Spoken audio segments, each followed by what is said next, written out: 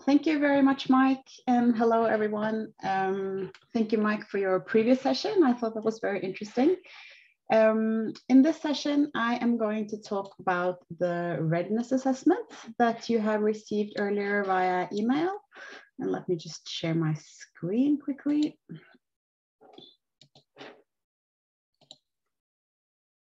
You all see my presentation now? Yes. Perfect. So I'm going to give an introduction to this exercise that we have posted here to you earlier. So before starting your tracker project, it's really important to think through a few key questions that you have in this document, and we will talk through this in this session. And you can fill it out as you go during the session, or you can just keep it with you for the next week or two, or whenever you're starting your project, and fill it in at that time. And we're also helpful, as we said in the previous session, to support you in the afternoons. There is a separate session for this project planning if you want to discuss with us, so you can discuss on Slack.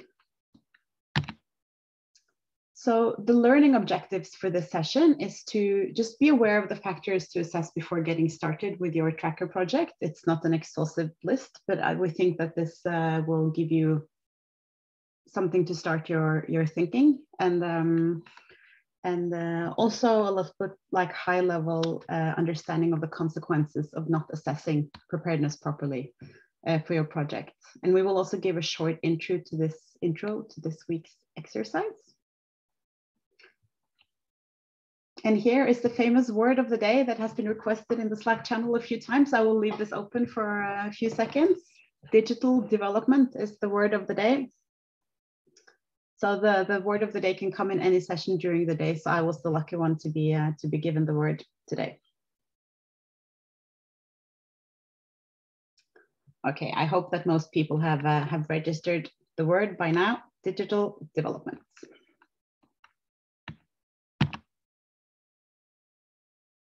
So what we're talking about in this section, it really links back to what Mike was speaking about in the previous section on the maturity model and this tracker house with some key foundational building blocks and some items to consider in your projects. It links back to that.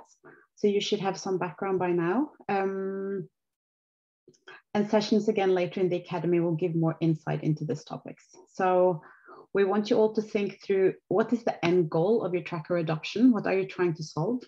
What kind of IT support structure do you have in place to make sure that everyone is helped at a satisfactory level in your tracker project? You need to think through issues such as connectivity and hardware, how the care or the service provision that you are mapping up against are being done today. If there are existing information systems that your tracker program needs to interoperate with, and also if there are privacy policies or legislation that you need to take into account. And to help me discuss this, it was nice to hear someone else's voice as well and some other projects. So I asked for some volunteers yesterday on Slack, and these three wonderful men, they volunteered to help me out. So we have Shirzada Sadran from the Management Science for Health in Afghanistan. He is working on a tracker for keeping track of health worker training. We have Mohabir Tiluk from the Ministry of Health in Mauritius. He is working on a COVID-19 vaccine tracker. And we have Abdul Rahman Shahab from the HealthNet International TPO in Afghanistan. And he wants to work on a tracker for extended program on immunization in the clinics that they manage. So I think I will give the word to Shirzada first to quickly present his project so you can get to know them a little bit, and then we will have a conversation as we walk through the readiness assessments.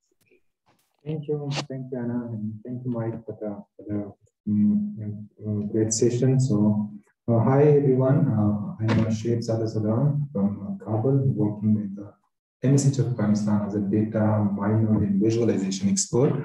So here's, I just thought, so we have decided that the MSH is a project with the name of Afia, So we have, beside other activity, one of the activities is to the capacity building of the health managers, health workers in 34 provinces of Afghanistan, or I would say in all of Afghanistan. So, and the aim of this tracker program is to keep track of the participant and in all over Afghanistan in a different capacity development program, so we can have the record of all the participants, who, from where, in which program he has participated. So based on this, it could be like giving us at a glance that from which provinces, which health post, which health or which NGO who have participated in different capacity development program or workshop or training. And this tracker, we are planning that this tracker should be used on the workshop or training facilitators. So they are the first who will be using the tracker program. And what we are planning that I will maybe come after. We have changed the paperwork to the tracker. So then the next use will be the training participants. So we are planning to they can register using the Android application for that specific training or workshop. And the data at the end, the data will be used by MSH M&E team in the central level, and also for analysis, and also we are planning to report regarding the training we have conducted in our Afghanistan, the list of participants and more detail to the donor. And the last thing which I would like to mention that we are still in the phase of assessment. So we are assisting. We have assessment in all over Afghanistan in different health posts district level. So what will so we are assisting to what is needed for the health worker all over Afghanistan, what type of training they will be need. So based on those assessment, we will be preparing different kind of workshop, different kind of training. So then still we don't know, we can't exactly say how much the volume of that program, the participant of each specific program in general, we can say in all over Afghanistan. So this is what we're planning for. So this is what will be my next assignment. We will be doing my first tracker program. So that's all from my side, Anna. Thank you. And if there's any question, yeah, please. Thank you so much for your introduction to your projects.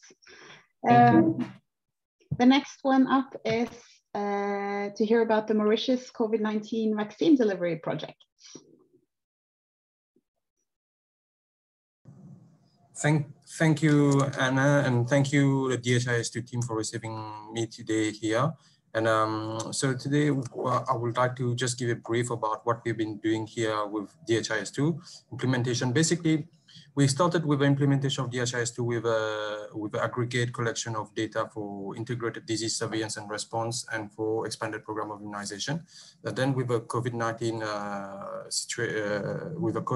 situation, we are planning to use the COVID-19 surveillance package as well, but we have not implemented it yet. But for now, we have implemented the COVID-19 vaccine delivery toolkit and also the AFE reporting in Mauritius, and that started in March 2021. HISP Uganda and University of Oslo have provided technical assistance for setting up the server as well as design customization of a platform. And WHO has assigned myself as a DHIS2 national implementer in Mauritius, but I'm also the epidemiologist at the Ministry of Health and Wellness. And so for now, we have collected tracker data for over 116,000 people out of a population of Mauritius, which is approximately 1.2 million people. However, we have been having some challenges with regards to, we have a backlog of 120,000 tracker data to be collected. And this is because we are having some issues with regards to collection of data for the patient profile. This is taking us a bit of time. Next slide, please.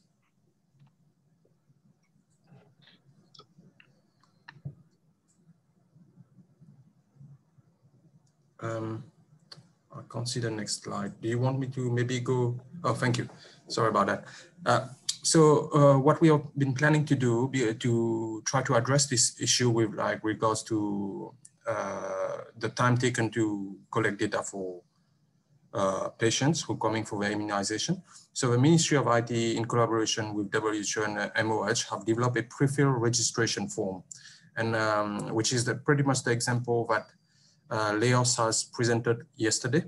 And we are working on something like that, and it has been linked to DHIS2 through API. And also, Ministry of IT has an info highway platform, which provides sharing of data amongst government agencies.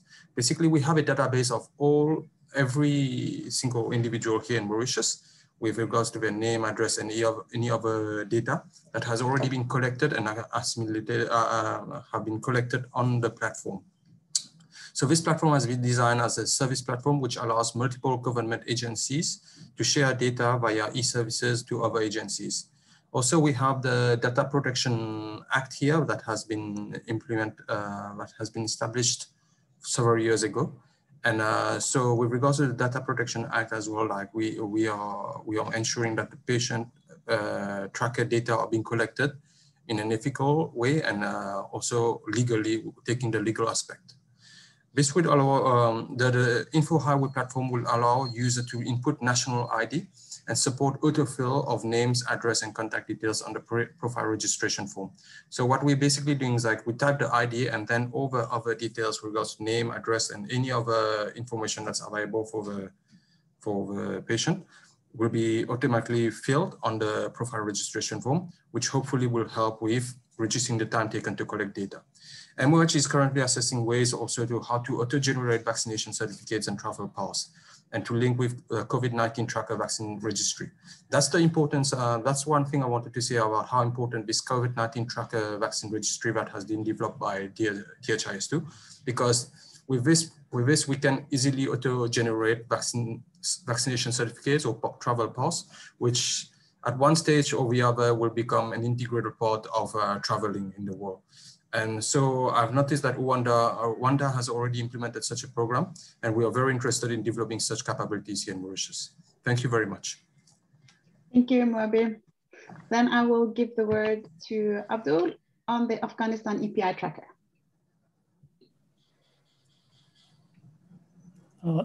Thank you, Anna, and thank you, everybody. Good morning, good afternoon.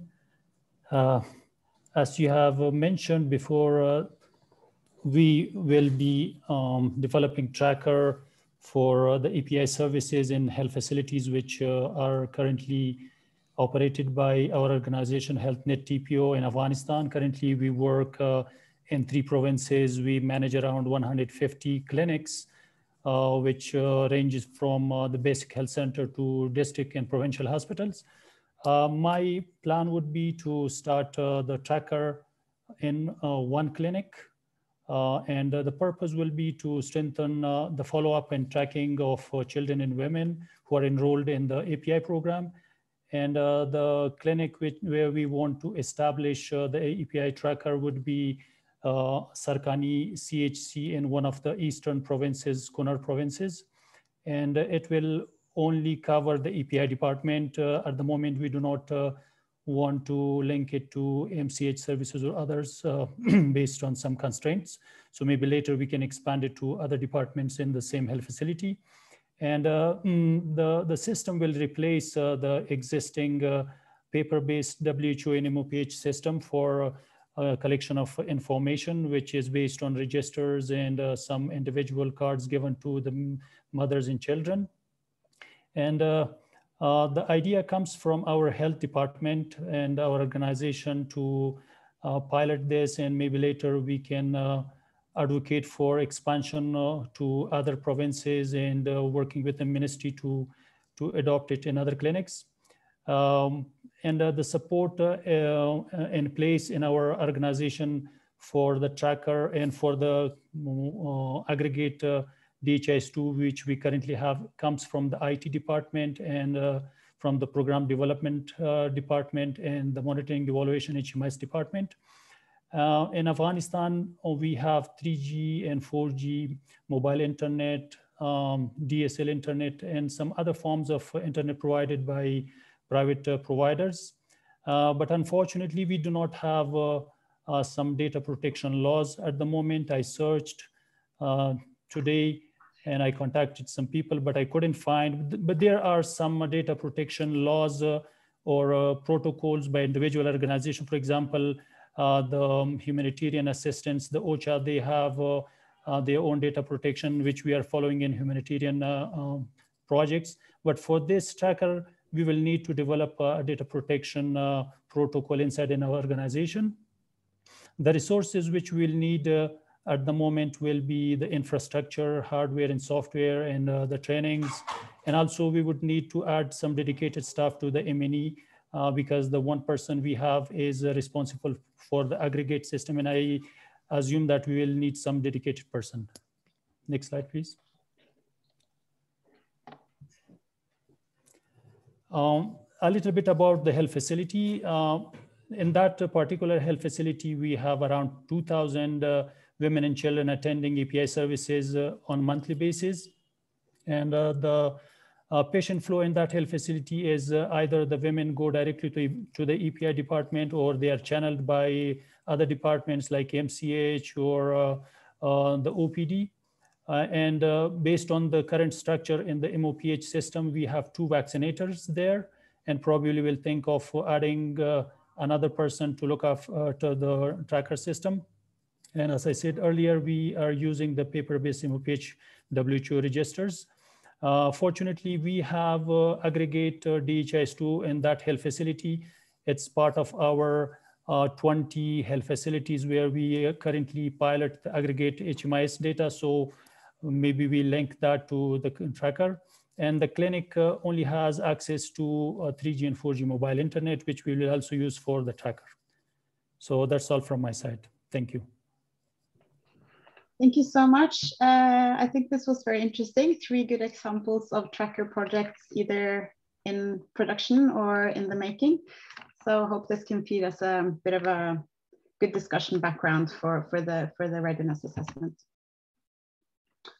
So the first sort of a batch of questions in your Excel sheet is this objective. What is the objective of your tracker?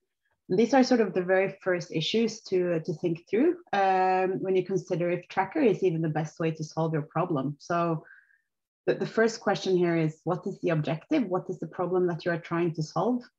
For example, if your objective is to better distribute books among students, for example, in a school, then, and you want to ensure that there is 1 book per pupil in the classroom, it might be tempting to have a tracker to ensure that every child has received a book, but perhaps you could do with just counting the number of students and the number of books and link it to a classroom where you don't necessarily need tracker.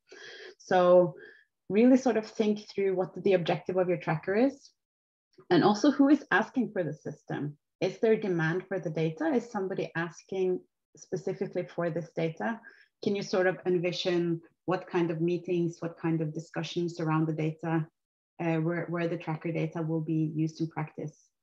And this can be ranging from a health worker using the tracker data for decision support, for example, up to the national level where you would like to understand the reasons for dropouts or who is missing services, for example. You would also have to consider the reach and scale of your project. So how many users, how many sites, the geographical spreads, and how many tracked entities approximately. Of course, you will not have all these answers 100% correct in the beginning, but it should be something that you think through to understand the load of the system, how you should train, etc., etc. And also you need to think through and assess before you start, what is it replacing? How do they do the service today? How do you track books or students or pupils, or how do you ensure that people get vaccinated? What are the current sort of way of gathering this data today? And what are the gaps? Because that's probably where you would like your tracker system to fill in, because there is a gap in the information flow. So I then have a question to my 3 helpers. Who is asking for this new system? Do you have explicit sort of need saying that we would really like to make this type of decision, but we are lacking the proper data to do so? Yeah, Anna, in case of my tracker, so I will say, so the need for the system is the requirement that the system we want. It is the organization I'm working for. And the main objective of this system that we want to change the paper-based record keeping from paper-based to a digital system. So this is the main objective of it. So the major problem is that we are going to solve using this system, as we are working in 34 provinces in their days. So before we were doing all these card in a paper base. We were collecting them from provinces. We were bringing it here to the main office, and then we had a local system which is developed in Microsoft Access, and then we had a data entry guy. We were putting all those data from paper to this Access database of local. So the main objective is just to change, to just reduce. I would say, I would not say, but our plan is to 100% replace the paper-based system to the digital or DHIS2 tracker. And I think the initial stage, we have 34 provinces, so there will be 34 sites, and we are planning this by using the Android app. So we will be having in every session, we will be having a number of tablet. So during each training, during each workshop, all the participants will be filling their information, or the facilitator will be entering the information regarding the training, regarding the workshop. So in the last, I would say, so we are replacing the manual system, I would say, to the digital system. Thank you. This from my side. Thank you. Abdul, you had your hand up. Thank you, Anna. For our planned tracker system in Afghanistan, in the One Health facility, mainly comes from the health department, because they would like to track the defaulters and the women who missed, children and women who missed their scheduled shots. And also, it has been a desire at the health system level from the last couple of years that we have to move to some electronic-based systems for the various function inside health facilities.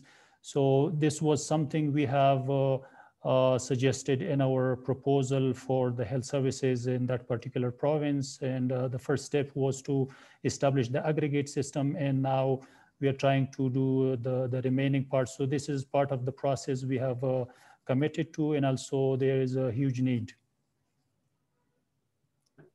That's great. And then maybe I could ask Morbir in Mauritius. Did you start out with like a paper-based system for COVID vaccination, or were you ready with Tracker as soon as you had your first vaccine? Maybe you didn't really replace anything for this. So basically, you see, like when we had the National Action Plan for COVID-19 vaccination, basically what happened is, like, one of the thing we mentioned in the National Action Plan is that we're going to collect it in the beginning, both paper-based and through DHIS2. When DHIS2 was set up for the COVID immunization program, it was basically set up on time. Thank God, it was just on time for collection of data. But the thing is, like, at this, we had some issue with regard the data collection was happening on yet central level because of a bit of we didn't have enough tablets and computers and all that for all those vaccination centers, because we have like approximately like when we started, like probably 15 or 16 vaccination centers. So we had a bit of an issue with that because we had to import things and all that with the restricted border closure and all that. We had some issues to get those equipments, but we are planning to get them, and we will get them very soon. And that's, so for now, basically it's both paper-based and through DHIS2. Of course, like, we are aiming to expand data collection to those vaccination centers instead of carrying those papers back to a central level, and then collect the information there, and then send those papers back to the vaccination centers again. Does that answer your question? Yeah, that's great. Thank you. I think I'll move over to the next topic. Just clicking in the right place. So another topic that you need to assess before you get started with your tracker program is your IT support structure. We've mentioned this a bit earlier in the course as well, that there is a big difference of supporting maybe 10, 15 district data officers in a few selected sites in the country, down to a very huge increase of health workers, for example, if you aim to do data entry at every clinic providing MCH services, for example. So you got to think through, how do I provide support today for those collecting aggregate numbers? Because that's the scenario you usually see, is that you already collect these aggregate numbers, but now you also want to collect for the individuals. How do you do this today? Who are the people involved? Do they have more capacity to support more people, for example? And then how do you plan to support the tracker projects in the future? So you have to look at, of course, the number of users you will have, where they're placed in the country. Can you manage to support everyone from a central location in the capital, or do you need a distributed system like we talked about earlier? So very practically, it's like, who will pick up the phone when someone calls? Who will fix a device that doesn't work? Who will deliver a new device that is broken? Because at least if you do this point of care data entry, where the healthcare worker is sitting with the patient and entering the data on the fly, then you need that device today and not in 3 weeks' time when you have procured it or fetched it from a central storage unit. So I'm thinking, which of this project has the biggest reach? Perhaps it's the COVID vaccination project. So I will ask you for this. How are you planning support, and what's your experiences up to now on supporting these tracker users?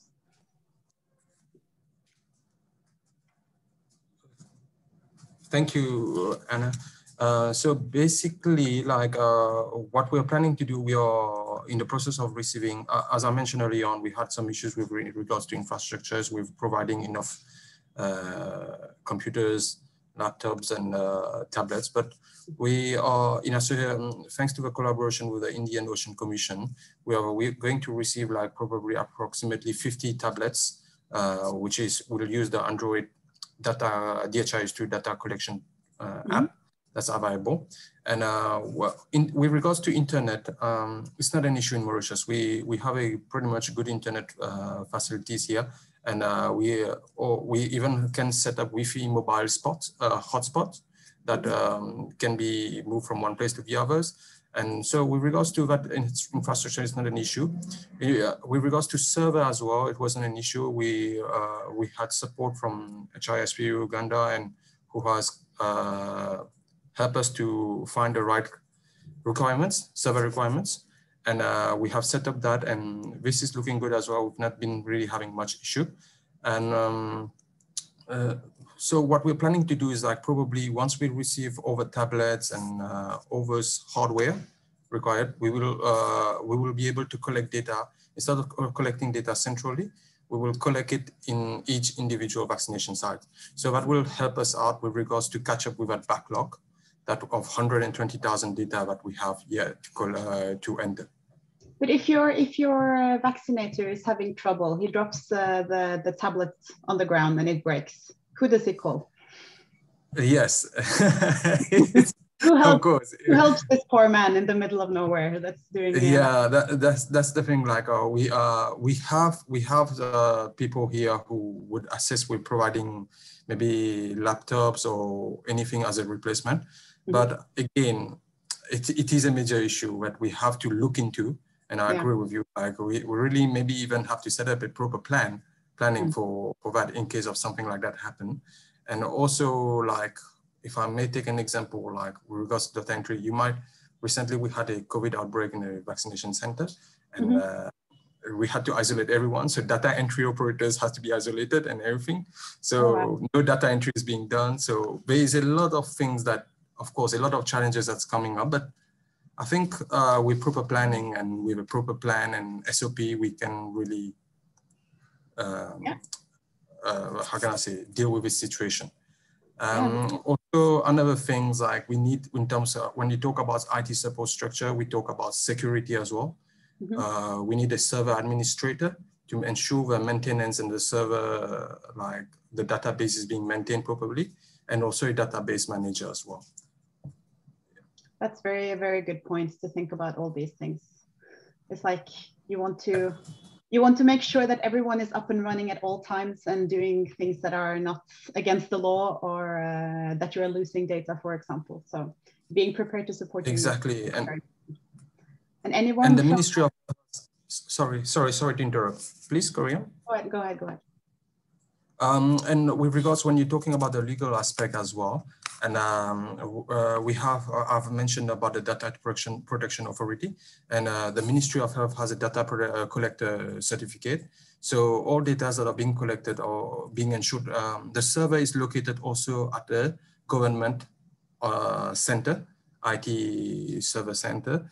It's called the Government Online Center, and basically all the servers are there.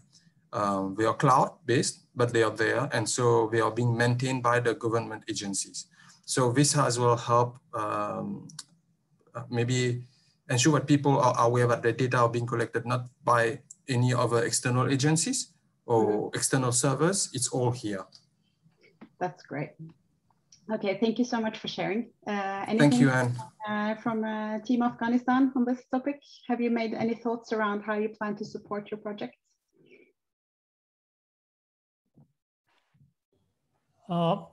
Anna, if I start first, so for the time being, for this limited number of devices and only one health facility, we will not face much problem because the existing IT support we have in organization and the administration support we have at the province, we can respond to those kind of issues promptly in terms of providing hands-on support to the data entry officers, the vaccinators at the health facility. That can be done by the project supervisors who are located near to the health facilities. And they will be trained as part of a cascading training program, as earlier mentioned by Mike. So we can have a few trainers at the national level, and then some more trainers at the province level who can be assigned to a specific number of health facilities to provide support. And in terms of the server administration and other things related to the entire system, that will be done by the IT department here and the M&E department, but we will need some dedicated staff at the moment. We do not need much financial or other kind of support for this one health facility, but when we are expanding to the other health facilities, definitely we'll need some hardware and additional IT support. And that will be part of the planning. Okay, great. Thank you for sharing. Shirzada, you want to share anything on this topic? Well, I think this is very important that the question which you asked it, who will take your phone and who will fix your device. So this was the question I think asked by our organization and by the level of tracker program I proposed because it is a very small scale tracker program and the IT support, the infrastructure which will cost a lot. So this is I think very important in every tracker program to consider what you are doing to what you are planning for a tracker program and who will support. And in my case, this is just a start, and this will be because we had another large-scale tracker program and complex in coming days. In question to this, because we have a huge support from our headquarters, MSH headquarters, so we have a great IT support in terms of server, in terms of other facility, and the rest of the thing which we'll be doing, like the support we will be providing to provinces, not only in this tracker program, in the trackers we are planning the coming days, which is a huge and complex level of analysis or assessment and tracker program. So we have already discussed this before planning the tracker program with the central, with the headquarter in MSH, and also with the MSH Afghanistan. So that the headquarters, I believe we will provide support, and we will have a DHIS2 instance specific for MSH Afghanistan. And the main idea is that we will be having with local, and then later it will be syncing with the MSH headquarters, because they are also having the DHIS2 for international data. So this was my side, I think, because we have all these infrastructure, we have tools, we have a tablet, we have resources, and also we have a great team here in Afghanistan as a MNE team. So we have that. Thank you. Great, that's amazing. Thank you. So yeah, who will pick up the phone? Keep that in the back of your mind when you're working on your readiness assessment. And we do see from, and I've read also plenty of research papers really showing to this, the value of doing supportive supervision, having people that can actually go out to the sites of the people who are using the system, sit down with them, help them in their daily, day-to-day work. It's not necessarily only sort of classroom training, but having people check in now and again to see how things are going and if there are problems that have shown up. So that's also something to keep in mind.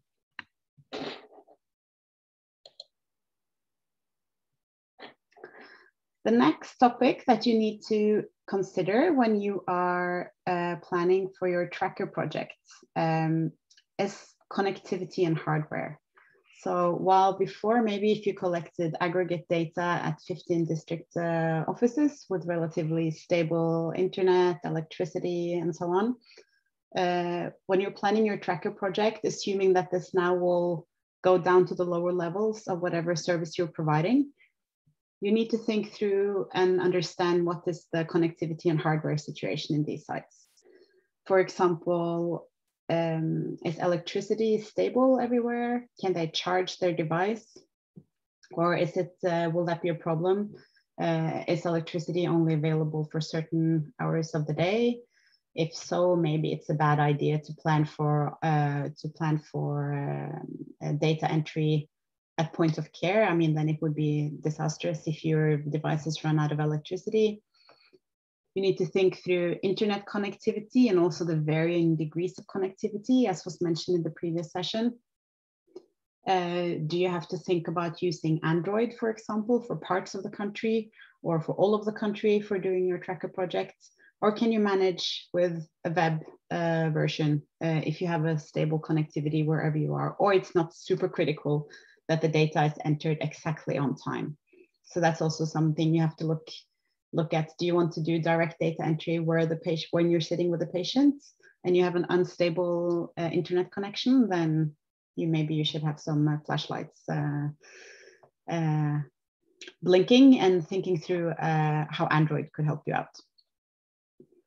And you also need to think through this, the current devices that you already have. Do you need to procure a lot of new devices? I will talk more in terms of budgeting in a later session, but what is really dragging cost up when doing tracker is devices and it's end user training.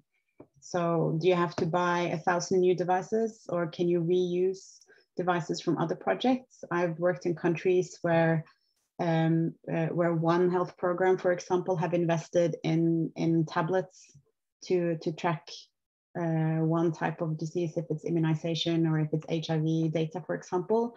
Is it possible to link up with the people who already have a device and add your tracker program to that device? Or that the end user can access the tracker program through that existing device. So you have to map out the device situation. And in case you are using Android, you need to make sure you know which version of Android that device is running, because it has implications for how you set up Android. That will also be covered in a later session. So maybe you said that in Mauritius, the internet connectivity was pretty good and stable. So maybe it would be interesting from Afghanistan to hear what is the connectivity situation in your site and how are you planning to mitigate those problems? Well, I think we had measured the first 2 points which you have mentioned. I think this is the biggest challenge for us, which is the first one, electricity. In the DHIS2 instance, which we are planning to implement it locally in Afghanistan in our office. So the first challenge we had is stable electricity. because we can provide a backup, but it will be also not for, because sometimes the electricity gone for 24 hours or 36 or 48. So this was the first challenge. And the second challenge is a stable internet connectivity. As Mike mentioned in his session, that if the aggregate level of data system has been down, the aggregate level of data won't be a problem for the field level health worker, but for the tracker, it is a problem if the system down for a day, for 2 days or more than 2 days, because there will be a problem in tracker data. So we faced these two in the first two: stable electricity and stable internet connectivity. We have in a capital also, but it is more in internet connectivity. It's a huge problem in provinces, in a rural area. So yes. So the case is changed in Afghanistan compared to other countries, I think. And maybe also a question, maybe Abdul would like to answer this, but do you have a plan for what to do in case you are out of connectivity or electricity for a while? Do you have like a sort of a contingency? Maybe you're not that far yet in your project, but do you have like a contingency plan for okay, we are out of, we cannot use our devices for a week? How will you make that work? Thank you, Anna. In addition to the points raised by Sherzada, mostly their work, they are dealing with maybe with the provincial headquarters where they have offices, but our system, the plant system would be in health facilities, and the situation is somehow different. We have a few options for electricity supply in health facilities. We have generators, especially in health facilities where we have laboratories and where we have operation theaters. And also we have solar panels in most of the health facilities. So in terms of having a source for charging the devices, I think we will not face problem now, or even if we expand, unless we add desktop computers which need instant electricity. That would be a problem, but still we can solve that through laptops which can store charge. But in regards to having a backup plan for entering data in case of electricity outage, I think we can do that through sending the paper-based paper-based records to the provincial HMIS person for a couple of days, who can enter the data. And once the electricity is resumed or the problem is solved in the health facility, they can go ahead with the usual instant data entry. So I think that we can do. Other than that, I think we do not have any other option. Thank you so much. And Mauritius, are you all okay? And there, the power is super stable and connectivity is not an issue with you? Well, sorry, just one moment. So basically, like, as you know, we're a pretty small island, and with regards to connectivity and all that, it's not really an issue for us. It's not the same as in the context of bigger countries. And so with regards to electricity, we are and internet, it's pretty much stable. There has not been really any issue. Maybe sometimes drop out, like once in a while, like, you know, but like we don't lose connectivity. The speed might be reduced. Okay, like in some situation where they might be working on cables and the seawater cable and all that, but like we don't really have much issue with regards to electricity and internet connectivity. Of course, with regards when we talk about devices, I think I've already mentioned that early on. Like we are getting new tablets and all that, but like, yeah, once we get that, and we will hopefully have some progress with regards to collection of data regionally or in the vaccination centers. Thank you. Thank you. Yeah, and as I also stated on the slide, I mean, this impacts how you budget, the cost, how many devices do you have to buy, how do you have to provide connectivity for your end users? Do you have to factor in to buy airtime? How are you going to do that practically? How will you provide training on Androids versus web? How will you support them in the field? Yeah. So it impacts many different things. Then you need to think about what sort of is the current system for service provision. I have the example of healthcare, but it can of course be tracking health worker training, or it can be tracking students in school, or it can be to track malaria hotspots, or many different use cases, but let's just use health as an example here. So you need to think through, how does the facility give care today? What is the patient flow? What happens from the patient physically in the clinic, walks through the doors? Who do they speak to? Do they go to this desk first and then that desk next? Do they speak to a nurse first and then to a doctor? And what kind of paper is filled? What are the admissions for getting entered, etc.? And trying to sort of scope out your tracker program.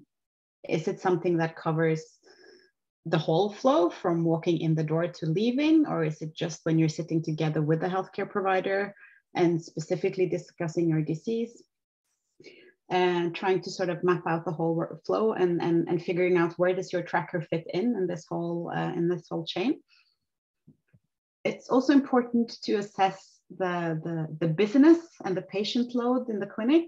Is this a very high volume place where you have lots and lots of people queuing and you're helping people like, or is it a place where things are moving slower, you have more time that can, for example, give an indication whether you should do this point of care data entry, or if you need to have a dedicated data clerk to do the data entry back office.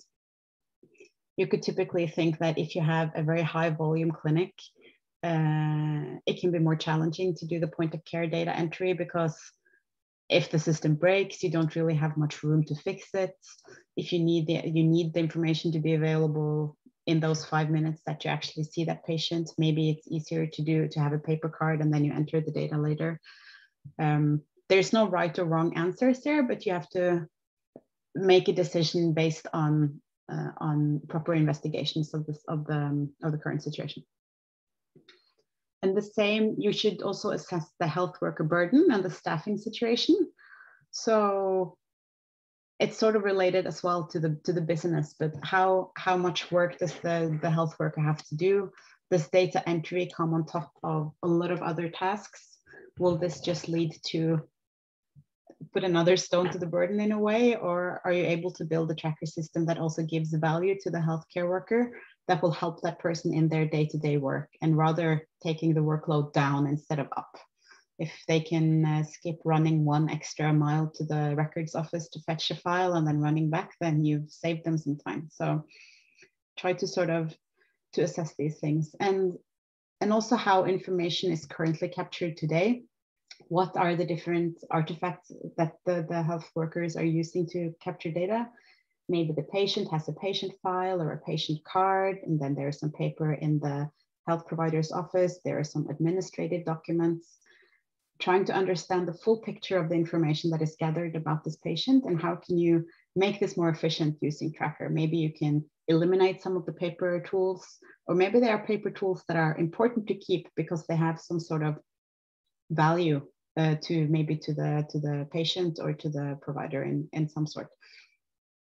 And I highly recommend to go out and doing some field work. I mean, go to a clinic, sit there and observe, spend a week in a busy clinic, spend a couple of days in a quiet clinic, and try to really understand sort of where are the pain points for the health worker and where can we help them with the tracker program. Because making a tracker program and training a lot of people and buying devices, it's a huge investment. So make sure that you properly think through what are the needs and how can this program help the people on the ground. And once you have more sort of answers to this ready, it will impact how you design the workflow, if you choose to do secondary or point of care data entry, how you link to paper tools, how you choose to train, who should be trained, who should support. Privacy considerations, perhaps. Are there certain information that one part of the clinic should know about, but not the other part? Is some information sensitive, so it should be visible to some, not to others? there are lots of different things that this will make it clearer. And from my own experience working with contact tracing in Norway, this was probably the area that not surprised us the most, but that really sort of added to the complexity of the project is how does a contact tracer work? How do they identify who the COVID positive person have been in contact with? What kind of questions do they ask? When do they pick up the phone versus starting the system? Maybe some people want to check some information first, then they phone, then they go back to the system and work. So really do some field work and some be a researcher here and try to document as good as you can with text and pictures and whatever works for you. Anyone from the team here that has any thoughts around these topics?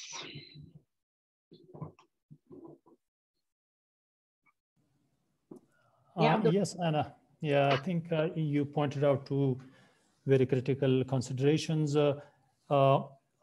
You know, in our example, as I mentioned earlier, this will only be implemented at the API section at the moment, although we have to expand it to the entire entire services structure of the health facility in future, the MCH services, the OPD, the midwife, and other kind of services. But at the moment, it will be only inside the API section. So women and children, they either go to the API section directly because they were asked to go there, or they come to the OPD first or to the MCH, the midwife, and then they are referred to the API section once the doctor or the midwife see their cards.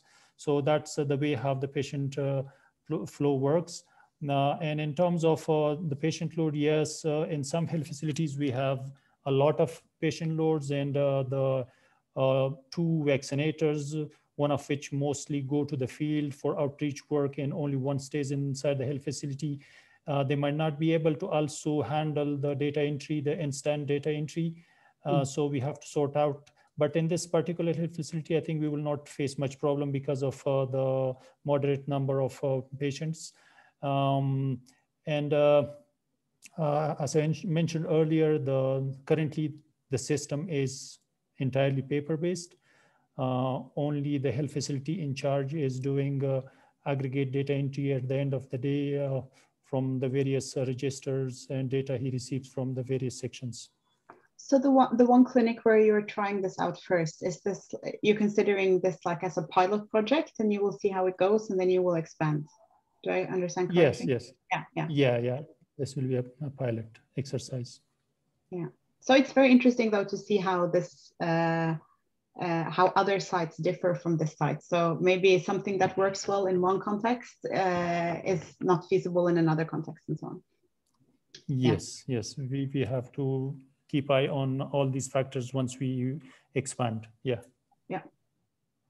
Thanks. Shirzada, do you have any comments on this?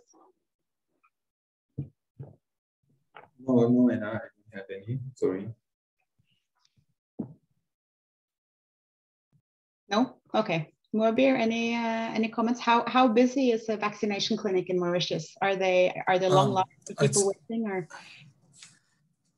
You basically read my mind, and yeah, so basically that basically it's a very good question, Anna.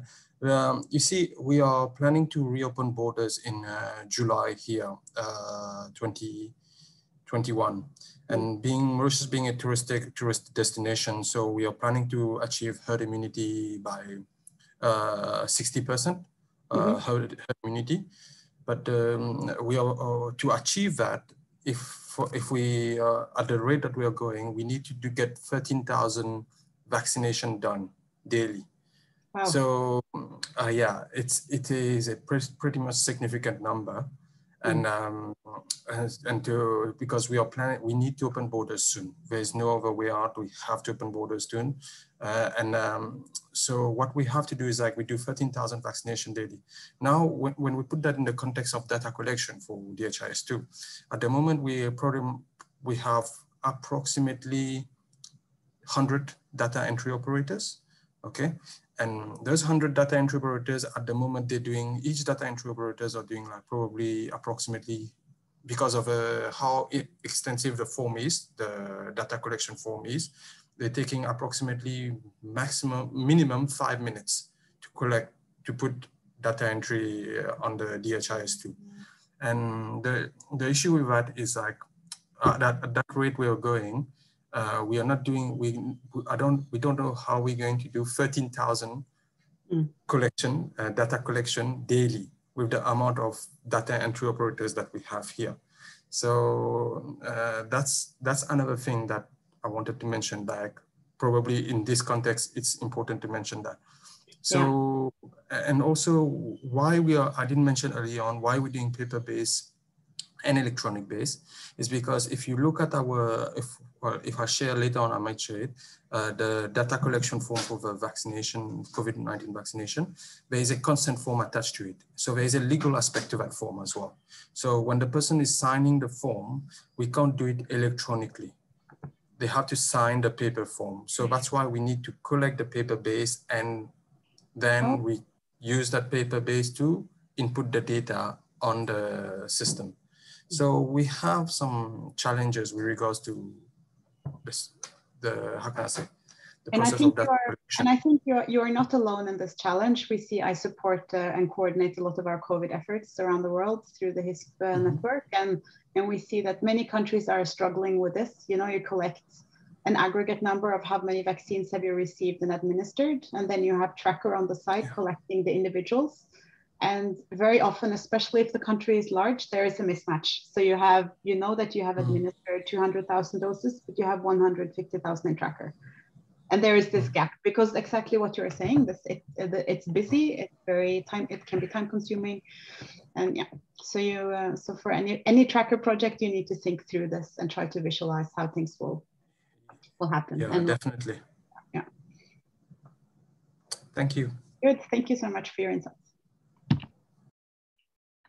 Then I'm going to jump to a topic that is also super important during collecting individual level data is you need to consider the privacy policies and the legislation, I could have added that, in your country. So as also has been mentioned in the previous session, you're potentially collecting very sensitive data, and you need to think through what kind of data are you allowed to collect.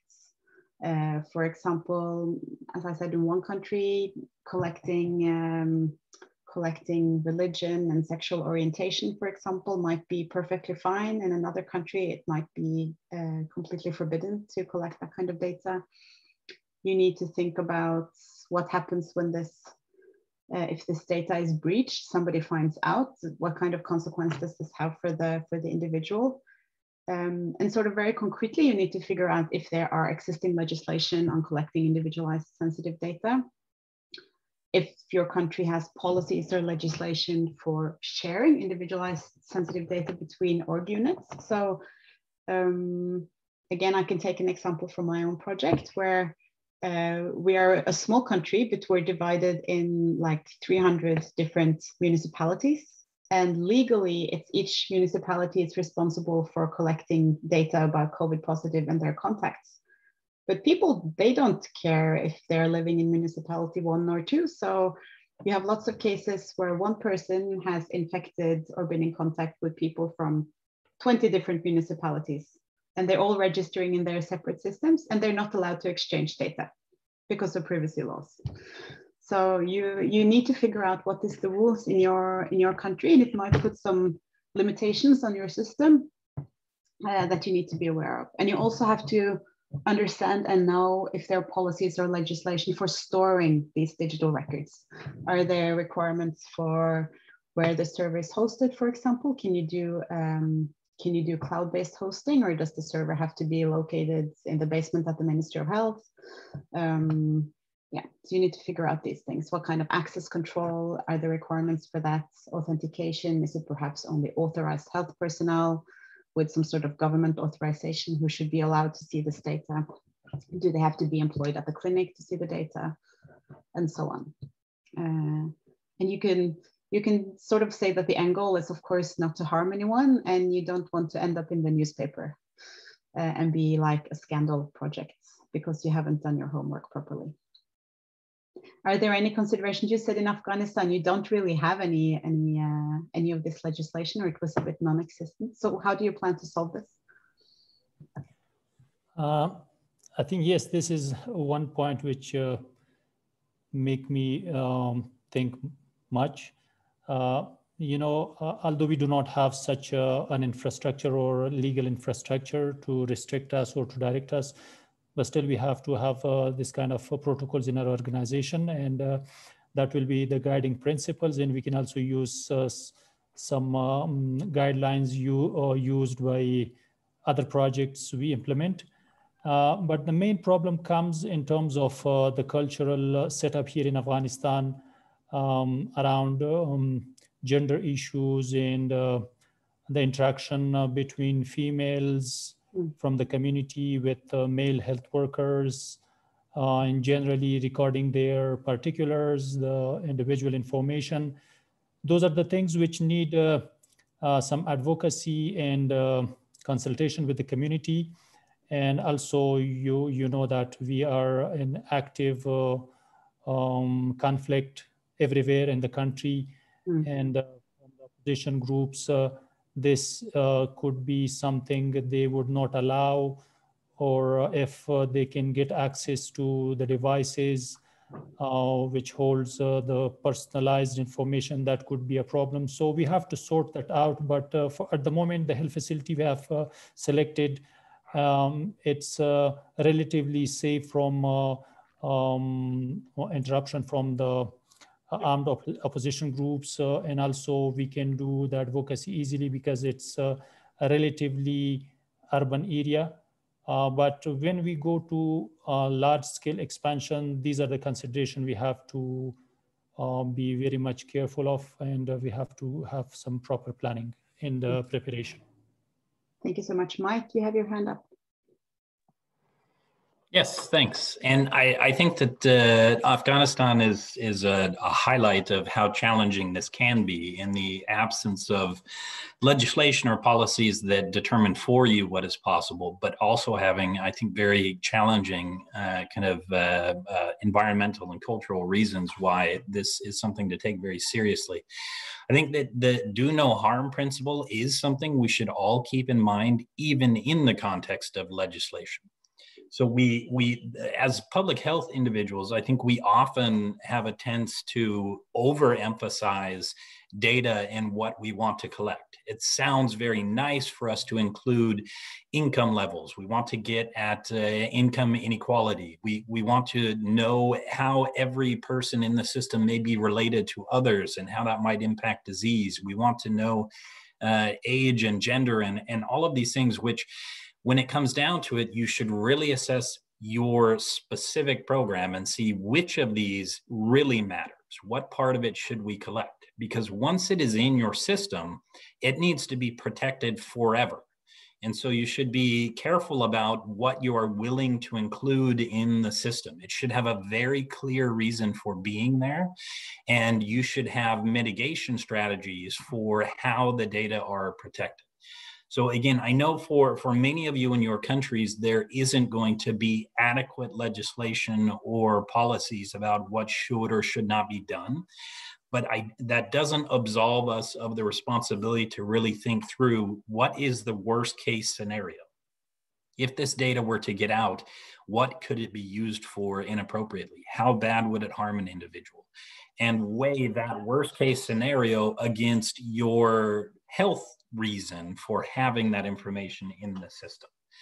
It's always possible in the future to add new data elements. If you really realize, okay, it's very important that we start to collect this information, then it can always be included in the future. But once it's being collected and it's in the system, then it's much harder to remove that data, and you must remember that it's something to be protected forever. So again, I'm just wanting to emphasize how serious this is, and that when we sit down to configure a system and when we're having discussions with the national programs or with the care providers, always have a little bit of kind of skepticism or hesitancy about something that seems like very sensitive information, and be thinking about the ways to try to mitigate problems with collecting that piece of information. Abdul? Yes, Mike, thank you for pointing out these important points. Although we do not have some standard laws, data protection laws, but fortunately the humanitarian assistance or the humanitarian sector is much active here due to the different conflicts in other regions. And just yesterday, we submitted 3 proposals for health, nutrition, and protection. And part of the process was to comply with the AAP, Accountability to Affected Persons, a framework, and the protection mainstreaming, and many other things which were stipulated in the view of the data protection protocols used by UN OCHA. So the UN OCHA and the humanitarian sector somehow sensitized or informed people, although we do not have a government side legislation, but there are some other tools that sensitizes us and also gives us direction on how to take care of the protection issues. I think that's a really important point. Yes, absolutely. And there are a number of humanitarian groups, NGOs, and academic institutions that are putting out recommendations around these health data and what to do, especially in conflict settings or especially with vulnerable populations. So I really do encourage you to look around. I know that there are groups that have come out of the Harvard School of Public Health that have published guidelines. The Doctors Without Borders, MSF, have guidelines. There are various groups that have put out guidelines. So it's really worth looking at those. Another 2 points that I would mention on this is you also have some confidence in your health worker or the people in the system that they already are managing without being guided or asked to ask every piece of information. So you may assume that because this seems like relevant information, I should put it in the system. But it may be that that information is fine to stay out of the system, that your care provider actually already is able to deal with issues of age or income inequality because there are already kind of informal practices for doing so. So again, not having it in the system doesn't prevent it from being a factor in care. It doesn't prevent it from being a factor in decision-making. It's just something to think about, is what are the current informal approaches of dealing with some of these sensitive issues. Another important point is to realize we do have 2 individual data models. One is Tracker, where everything is linked to a person and it's identifiable and it will be linked to that person forever in your system. But the other is event data, where it is not necessarily linked to a person. So it may be that you really want to have a better understanding of the income strata in a given area. You don't need to attach that to vaccine records. You could actually do an anonymous event as well and collect that kind of information. If it's not something that really needs to be linked to a person, but rather is an important piece of data that you could collect anonymously, you can make use of the event capture data model. So again, no, go ahead, Anna. No, I said there you could typically collect like male 44 years old earning X amount of dollars. You don't know who that person is, but you can add maybe a couple of characteristics that could give interesting statistics in the end. If that's, again, who is asking for the data, in what settings will this data be used? Will there be any decisions based on this data? Yeah. I agree absolutely. with Mike. It's a good way. It's a good way of collecting sort of additional information if it is relevant for some sort of decision making. Right. And remembering maybe even also that just the presence of a person in your system itself could be confidential and sensitive information. So there are many health programs that focus on specific groups of vulnerable people. Men who have sex with men, commercial sex workers, undocumented migrants. These are vulnerable groups that often have health programs that are trying to provide services. But by simply registering them in a program that is focused on men who have sex with men, that may put them at risk. And so you do want to think again about the value of having a named individual versus being able to collect some of the anonymous event data. But if you do have a named individual in a sensitive program like that, then your access controls become very important. Who are the people that should be trusted to have access to the individual level data? You can report out aggregate data that doesn't include the identifying information as analytics to be shared more broadly. But who has the authority in the system to actually open up an individual's record and see their name, see their ID numbers, see that they're enrolled in an HIV program? That's something that you want to put serious thought into when you're designing the access controls. Again, so DHIS as a platform has very strong access controls, but only if you use them. If you create one type of user that accesses everything, then nothing is protected. Sorry, Anna. Do you have any examples, Mike, of projects where, I'm not even sure this has happened, but I was just thinking about it, projects where you have, you don't necessarily register the person's name, but you just register them with a certain ID, and then you're coupling the identifier with the name outside of Tracker in a separate, I don't know, encrypted system somewhere? Yeah, I think there are various ways of trying to handle this. One very kind of straightforward way would be that the system can generate a unique ID. And that unique ID is only known to the system. It's not linked to any national ID database. It's not linked to the person. So you could register an individual with a generated ID that you give to them only. And then it's not something that anybody else has access to or could follow up on. There are still, of course, risks. There's risks that somebody could find their paper or their printed version with that ID and would be able to identify them. There's risk with all of these things. But what I guess is the most important thing is to take it very seriously and design an approach that is comfortable in your setting and that people feel good about. And kind of keep in mind, one of the privacy ethics is the idea that we would do minimum data requirements. Again, in health, we are often feeling excited about collecting all data possible to collect. But the best thing to do would be to collect the minimum amount of data that you need, because any data that isn't there also isn't vulnerable, and you can worry less about it. So it's something to just keep in mind.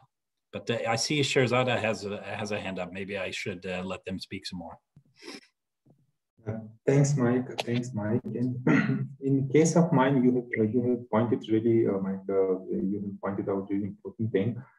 But the tracker I'm planning that we have, I think Abdurrahman will be also known for this, because we have a detailed information of each health worker or health manager.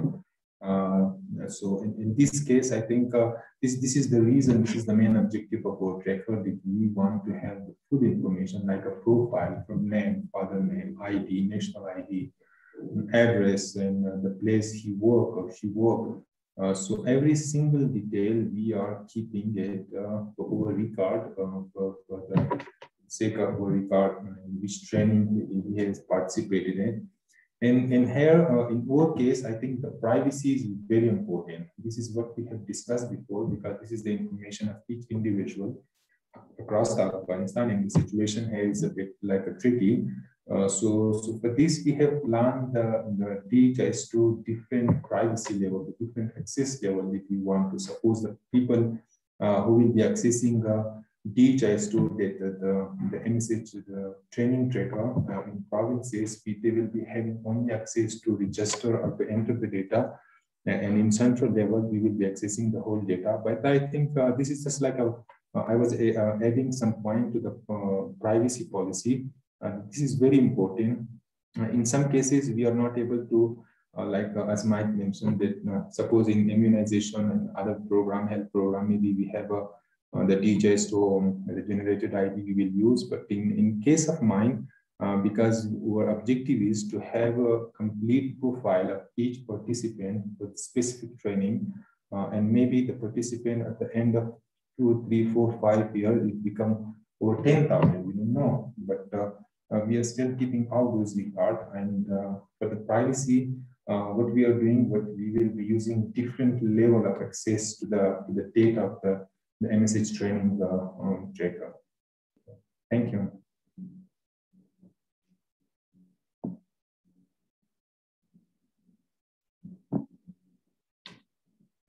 Sorry, I can't hear you.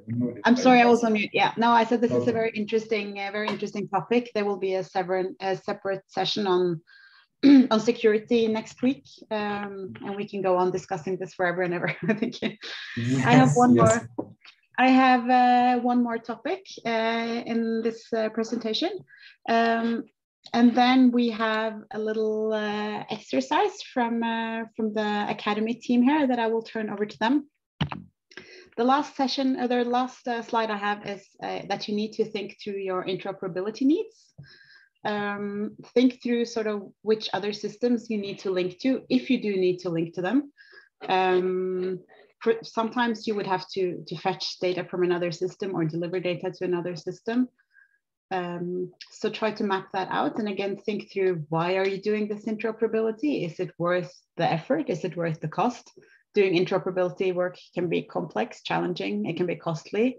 And you have to think through that you would have to sort of maintain the system on both sides for the entirety of the program. So if it changes in one place, you might have to make changes in your tracker program.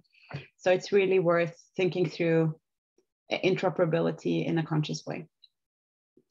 I think I will end it there.